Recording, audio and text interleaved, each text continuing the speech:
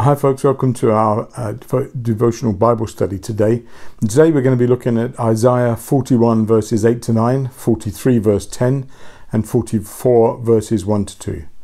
Let me read them to you. But you, O Israel, my servant Jacob, whom I have chosen, you descendants of Abraham, my friend, I took you from the ends of the earth, from its farthest corners. I called you. I said, you are my servant. I've chosen you and have not rejected you. You are my witnesses, declares the Lord, and my servant whom I have chosen, so that you may know and believe me and understand that I am he. Before me no God was formed, nor will there be one after me. But now listen, Jacob, my servant, Israel, whom I have chosen, this is what the Lord says. He who made you, who formed you in the womb, and who will help you. Do not be afraid, Jacob, my servant, Jeshurun, whom I have chosen. Let's pray. Father, when we read your word together, as ever, we pray that you fill us and our thinking and our hearing and our hearts with your spirit, so that we can draw the life out of your word and really understand what you had to say to us today. In Jesus' name, amen. Now, the servant of the Lord, Isaiah 42:19 and 54:1-7, is a major theme in Isaiah, with 31 specific references in the book. Israel was chosen to be the Lord's servant. You are my servant, who I am chosen, says God in verses 8 to 9, Isaiah 43:10 and 44:1-2. What does it mean to you when God says to you, you are my servant?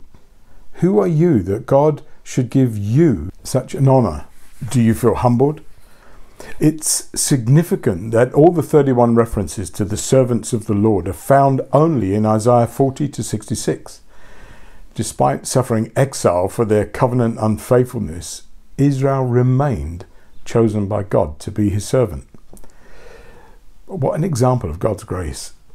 However, Israel cannot be the Lord's servant. There are two servants of the Lord in Isaiah 40-66.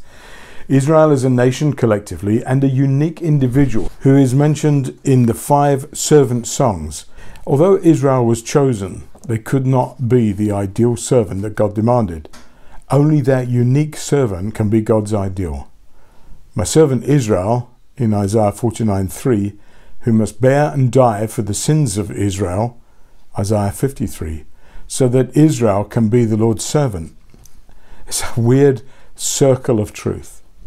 That unique servant, though, is Jesus Christ. Mark 10:45, 1 Peter 2:21-25. What was true about Israel is also true about us as servants of God in Christ. We are his servants, but we need to be saved by the one unique servant, Jesus Christ.